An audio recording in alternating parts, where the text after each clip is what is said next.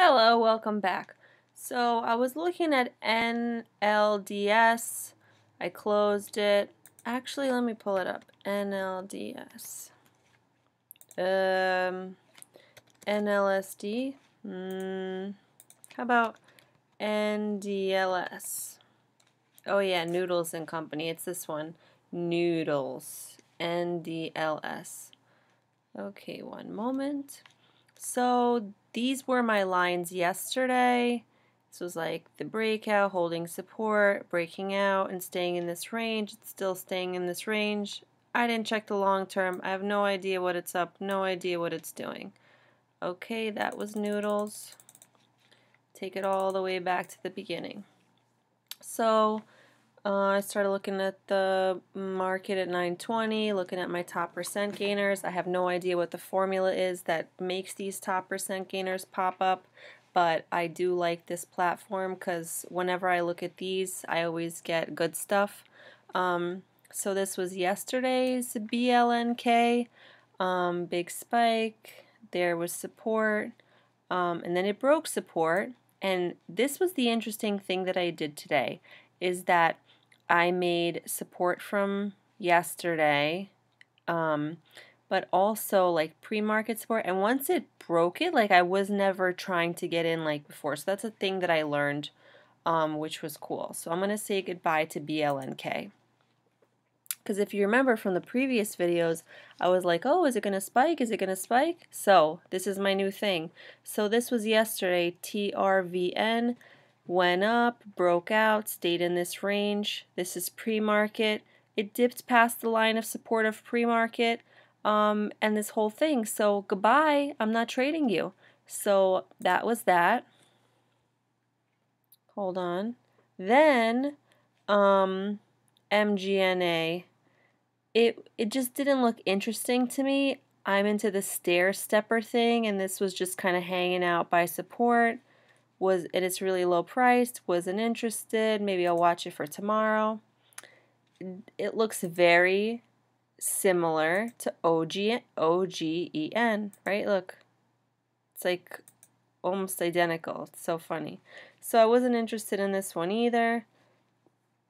Let's see what else. This one also seems very familiar.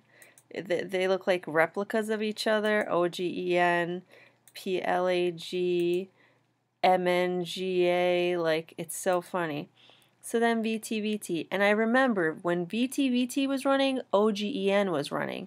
So I did the same thing. What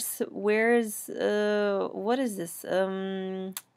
High of day yesterday as my like baseline base support, right? And then where's pre-market support? Where's the range of it?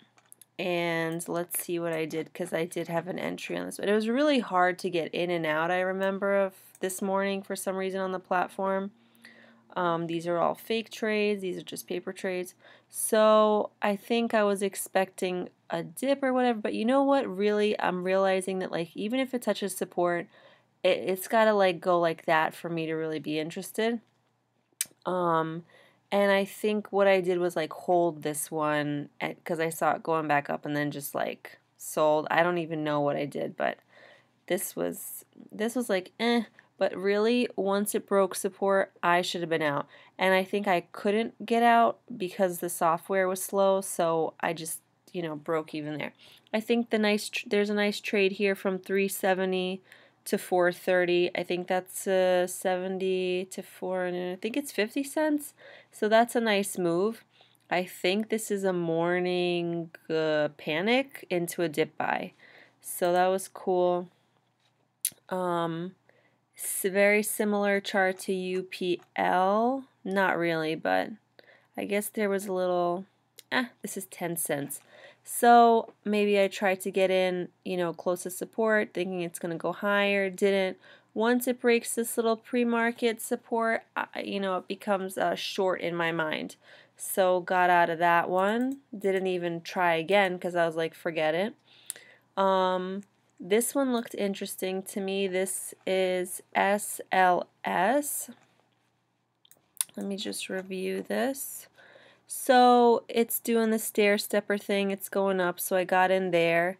You know, it should have kept moving like this for me to be really interested, but you know, and it didn't break this line, so I was trying to be patient and be like, well, it's not breaking my risk level, so chill out, stay. So I was staying, and then it picked up support there, was climbing a little bit. So I think for my initial entry of 182, it got up to like 230, so like 50 cents if you hold it the whole time. Only 6 cents there. And this was like, you know, into little moves trying to buy off support. So very little. So 3 cents and 6 cents. And then this would have been the breakout, you know, the high there at 230, and then it's just like, you know, once it breaks, what is this, support, then I guess it loses interest. Then it just steadily goes down from that point on. Little bit of a dip, but it can't break past resistance, so it just keeps going. I was also looking at the long-term chart of this one. So in this one, there was this point of resistance which it broke past, and I was like getting in there. It did not break this one, which is, or did it? Maybe it did. The 2s, yeah, but it didn't ever get up to like the 280s, so maybe it will tomorrow, who knows. I'm gonna be watching. This one, I did my high of the day, so it's below high of day, but I think there was still some, it's still in the same like channel, you know, like this same vein. What else? So this one would have been my best trade. I started to get busy at this point, and like my computer died and I couldn't watch anything, and this was like the best trade of the whole day. I was in at 451. I would have absolutely held, you know. I would have held for sure. This would have been my best trade ever. This is like a $5 move. I really wish that my computer wouldn't have died. I wish I would have had time to watch this. Me being patient on this would have been awesome, but it was what did I get in at 4? Let me just pull it so I could see.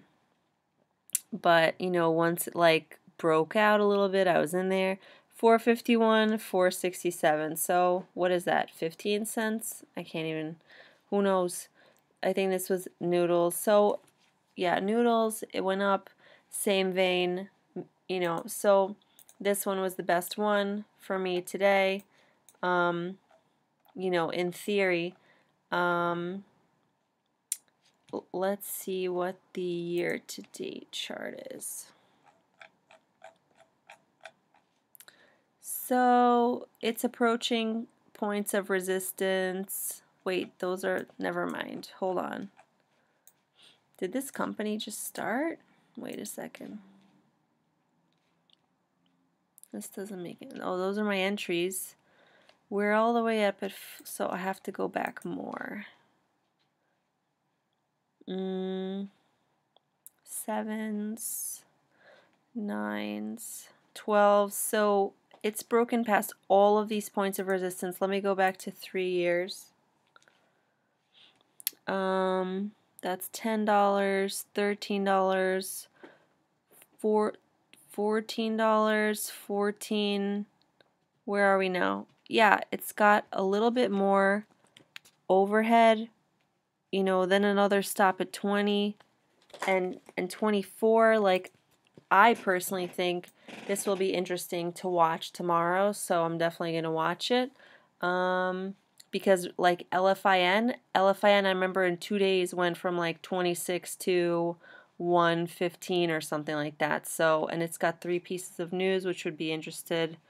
I would be interested in checking that out. So that's all for today. Thank you. Have a good night.